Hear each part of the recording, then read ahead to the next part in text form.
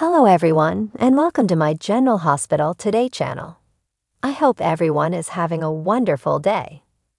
Before we begin, please hit the subscribe button and give this video a thumbs up. Gladys obtains an order of protection against Cody, and Spoiler sneaks into Ferncliff to visit Sasha. On today's episode of General Hospital, Ms. Wu makes Curtis a proposal, which Marshall declines on behalf of his son. Betty gives Mason and Austin the information they need about Sunny and Pikeman, while Willow receives excellent news. Ava sees Trina at the Metro Court pool and inquires about Curtis' condition. She receives an update from Trina on his health and the fact that they are hoping he recovers the use of his legs. Ava inquires about her plans before the start of class and whether the Chuck has given her a job. They did, according to Trina, but she declined. With everything going on in her personal life and being able to choose her own hours there, she was hoping to return to Ava's gallery. At Ava's gallery, she is always made to feel welcome. Spencer calls out, holding Ace, "Hey Trina, you want to join us?" From the pool, Ava remarks on how well-matched Spencer and Ace are. Trina advises Ava to see Spencer at home and compliments him on how well he is raising his younger sibling. That must be awkward for Spencer to be spending so much time with Esm, Ava surmises. When Nina gets there, she spots Trina with Ava. She tells Trina she heard Curtis was going to rehab and is confident he will recover. Trina thanks Nina and leaves to go swim with the adorable infant. Why did they need to get together to rejoice? Nina sits and queries Ava. They are commemorating the end of Nina's ordeal, she claims. Nina queries Ava about the nightmare in question. She assumes that this is what happened when she and the two of them were in Sunny's office. Nina claims she is getting married to Sunny, but Ava doesn't want to burden her with the specifics. As Ava puts it, unless the SEC tip comes out. When she finally wants to tell her what is happening, Nina says she knows where to find her and calls her out on her deflecting. Nina departs. Ava takes a GH martini. Esm shows in and stands back as Spencer and Trina interact with Ace. Trina acknowledges her concern for her mother.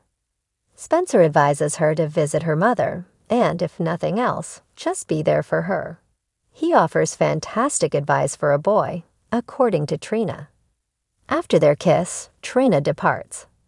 Spencer and Trina GH are seen by Esm. Esm goes over after Trina has left and remarks that Spencer and Ace appear to be having a good time. She hoped they would still be here after seeing his texts. She invites Ace to go swimming with her after taking off her bathing suit. Esm flaunts her bikini body. Portia sobs as she stares at her wedding picture in her office. Although Marshall hates to bother her, there is a problem with the Savoy, so he stops by. The bartender complains that she is overworked and unable to do all of the job that has to be done. Because Curtis was the company's spirit and heart, according to Marshall, they can't just hire any manager. Marshall asserts that they must preserve the Savoy for Curtis because Portia is aware that he was the Savoy. GH Portia difficulty for Marshall. Curtis feels disappointed at the rehab center since he can't get out of his chair like he did yesterday. Roy won't allow him to give up. Selena observes from the entrance. Roy eventually tells Curtis to stop pushing himself excessively with a set of dumbbells since he might cause more harm than benefit. He recommends they should take a break before working out with the resistance bands. After Roy exits, Selena walks in. Curtis GH and Ms. Wu. Selena extends her sincere condolences to Curtis. She responds that they need their buddies in situations like this when he wonders why she's here. Curtis responds incredulously, "Who says we're friends?" "Of course they are friends," she replies, but she hopes he still views her as a business partner if he doesn't. She is ready to submit a bid for the Savoy. Ms. Wu presents GH. "Over my dead body," declares Marshall upon his appearance. According to Marshall, Curtis' family will manage the club until he returns. Marshall is advised to consider Selena's offer because operating a club is not for the weak of heart, she says. Curtis tells his father that he can handle Selena as she departs. Marshall says he's sorry for going too far and promises to work with him to keep the club functioning until he can return. Curtis claims that he doesn't know a lot about it and that it is complicated. Marshall believes that by doing this, he is repaying him for providing him with a family. Roy comes back for a second round, and Marshall steps aside to let them pass. Austin is waiting for Michael and Willow when they enter the hospital for a checkup. Michael notices Dex lurking in the background as they are conversing. Austin declares he won't keep them, but is pleased to see how well Willow is doing. Dex follows Austin as he walks away, Michael observes. Willow explains to Michael that this time she is not anxious about getting her checkup, since she knows she will only hear nice things. Austin Michael Willow News GH. Michael confronts Dex about following Austin as Willow and Terry are having a meeting. Dex admits Sonny should do the task. Michael is curious about the nature of the employment. Michael interrogates Dex DH. Betty enters as Austin is on his way to his office. He has no idea what the flash drive is until she displays it to him. Soon after, Mason arrives, and Dex follows him to Austin's office. Betty claims to have things for the pikemen. Austin announces that he has completed all tasks requested of him and is leaving as Dex watches from the door. Mason claims that he isn't terminated until the employer does. Drive GH Betty Austin Mason. Portia conducts home remodeling and wheelchair research in her office once more. When Trina arrived with some coffee, she decided that she might use some company. She observes what her mother is viewing on the computer, along with the associated charges. This is just what Portia needed, and she is grateful that she came by. Trina claims Spencer encouraged her to visit to see how she was doing, but the coffee was her idea. According to Portia, she has practically everything Curtis would require on hand and has scheduled a company visit to make sure everything is prepared for him. Installing ramps is not enough, according to Trina, to help Curtis recuperate. Getting Curtis home is the first step, but Portia is aware that it won't be simple. Trina goes to see her mother at GH. The good news is that Willow can go out in public, but it will be some time before she can travel and go to major performances. Willow finds Michael waiting and strolling about the hallways. He encourages them to go celebrate since he's glad she got a positive report. Good news, Willow GH. Esm, Ace, and Spencer are back in the Metro Court pool playing as Ava keeps drinking and observes. Ava remarks that Michael and Willow had just missed Nina when they arrived. Michael remark, "Lucky us." Willow has been attempting to work with Nina, and Ava hopes they will give her an opportunity. Ava affirms that life is good and that it is great to spread love. Cody and Sam meet in the coffee shop. Cody needs her assistance and thinks they need to take action since Sasha is in danger. Cody describes how he snuck in to visit Sasha, how disoriented she was, and how she freaked out and believed he was trying to kill her. Sam can assist Cody show that she is being drugged since he is certain of it. Cody recounts the entire chain of events that culminated in her collapse, including her desire to revoke Gladys' guardianship. Cody goes out to look for the proof as Sam says they still need it. Sam and Cody meet to discuss Sasha GH. Gladys claims there is an emergency when she speaks with Dante at the station. To prevent Cody from approaching Sasha, she needs a restraining order. Dante invites her to a seat so he can explain what transpired. Gladys describes how Cody secretly entered Ferncliff, visited Sasha, and aggravated her condition. When Mac arrives, he finds out that Gladys wants to accuse Cody of stalking.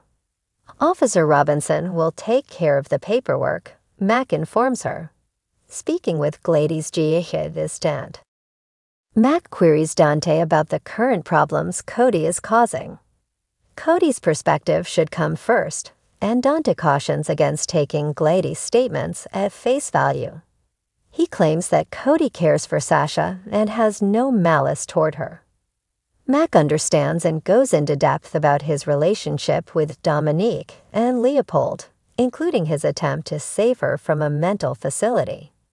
Dante recalls when Cody told him that Mac was his father. Cody Mac Dante GH.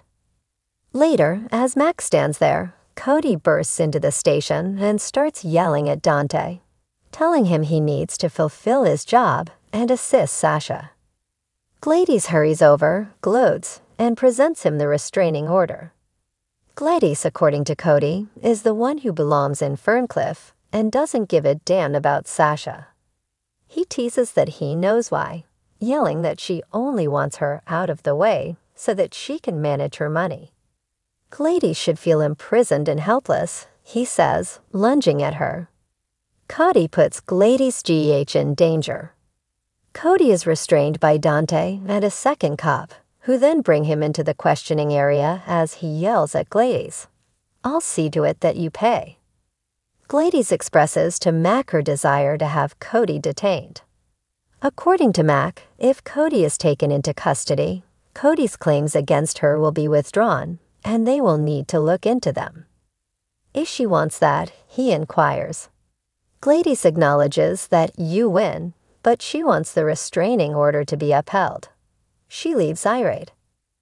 Mac enters the interrogation room and reminds Cody how fortunate he was and how close he came to being imprisoned.